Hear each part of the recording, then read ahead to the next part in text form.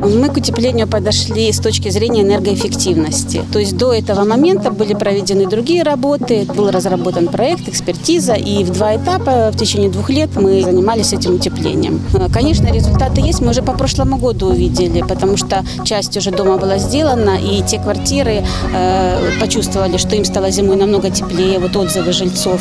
И летом тоже, вы видите, что в этом году лето жаркое, поэтому все ощутили, что если бы не было утепления, то намного жарче было. Надеемся, что в этом году, когда уже комплексно весь дом утеплен, еще больше будет эффект. Возможно, это будут меньше платежки по отоплению.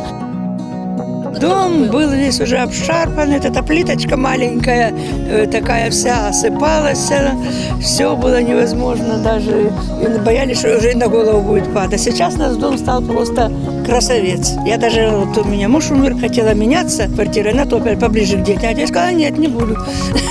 С такого красивого дома уходить не хочется. Все идут и спрашивают, как это вы так? А вот так, надо правильных людей выбирать.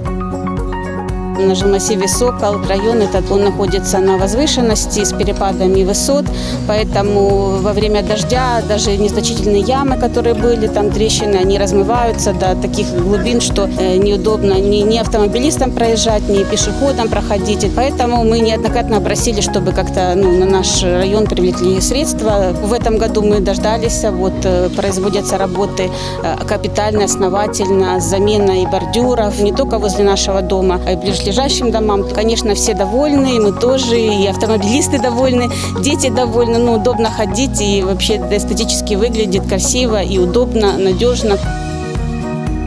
Хочется уже и территория, чтобы была красивая. Поэтому Светлана участвовала у нас в конкурсе. Это был конкурс студенческих работ, где ребята со строительной академии, а также из колледжа разрабатывали проекты благоустройства конкретных локаций. То есть эта локация показалась им интересной, потому что здесь разноуровневая локация, то есть она есть со склонами и так далее.